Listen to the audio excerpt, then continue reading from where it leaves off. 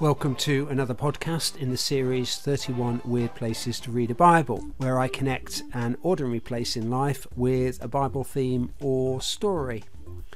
And today I'm thinking about going to wrestling matches. Not something I have to say I've ever done, but you might catch one on television or be a regular watcher of things like WWF. I remember Big Daddy and Giant Haystacks from the 1970s myself. Anyway, next time you do catch some wrestling, you might want to have a think about Jacob in the Old Testament. In Genesis chapter 32, Jacob finds himself in the dark at a campfire and a stranger approaches.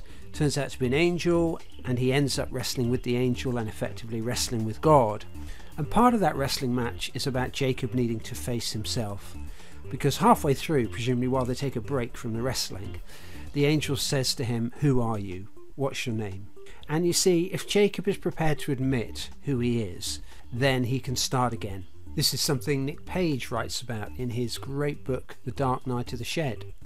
It's a whole new beginning for him, and that's what the wrestling is really about. Jacob having to face himself so that he can begin again. And his name means grabber or taker, and that's what he's done all his life. And he's going to get a new name. He's going to get the name Israel, which means one who wrestles with God. It also means God protects. And so what happens to Jacob is he wrestles with God and he gets a whole new beginning. And that story has often made me think about how being a Christian is a bit like wrestling with God. Because we end up wrestling with ourselves and with the world and with the problems that we see and all these things that Jesus wrestled with when he was on the earth.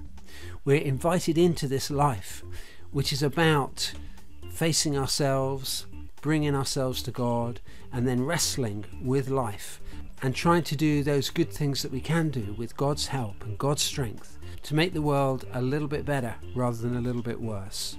So you might have a think on that next time you catch some wrestling on the telly or in any other place. That's all for now. Thanks for listening. I'll be back.